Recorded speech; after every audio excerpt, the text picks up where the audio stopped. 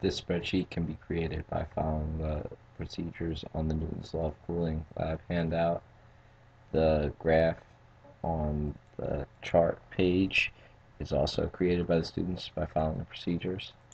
All the values in row 2 that are specified in row 1 can be altered by the students, which will then alter the simulation cells in rows 5 through 305 below.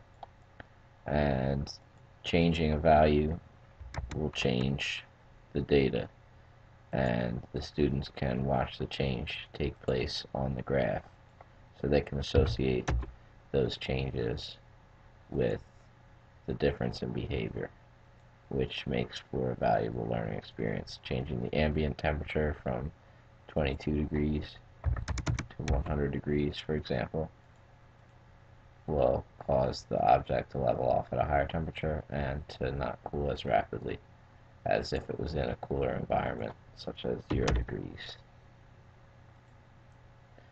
So right away you can see that spreadsheet is a valuable tool for modeling and can create a valuable learning experience for students with many real-world applications.